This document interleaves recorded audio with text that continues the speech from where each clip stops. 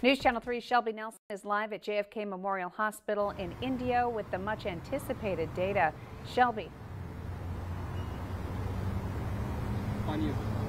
Well, health officials from Eisenhower, JFK, Desert Regional, and even Congressman Dr. Raul Ruiz were all in attendance for this virtual meeting, and they were ultimately releasing that very important data that's going to give leaders the chance to see when they could really open the Coachella Valley back up. But health experts say, according to that data, it may not be the right time just yet to release restrictions. We've seen a 250% increase in cases this month. An increase in cases in the Coachella Valley. Health officials say it's not only because of the spread of the virus, but also an increase in testing. Local health officials joined in with Congressman Dr. Raul Ruiz to give some of the latest local numbers based on transmission and hospital resource utilization.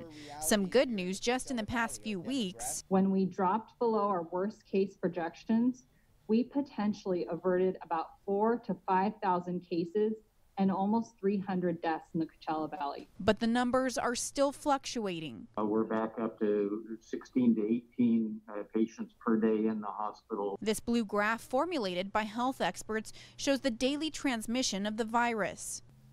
Once we start to see the trend of the blue bars reduce over time consistently, that will be important information for our decision makers to use in deciding when to reopen. Medical experts say another problem emerging. Some people are too scared to go to the hospital, and in turn, when they come back later, their conditions have worsened.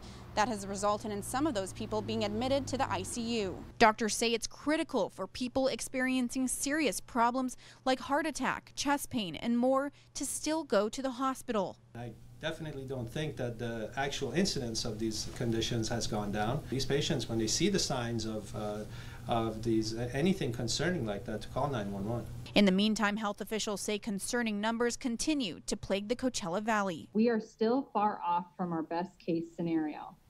We can do better with more testing, contact tracing, and quarantining. Well, Congressman Dr. Raul Ruiz says until we are able to see a steady decline in some of those cases over a consecutive 14-day period, it will be too early to release some of those precautionary measures. Live at JFK Memorial Hospital, Shelby Nelson, News Channel 3.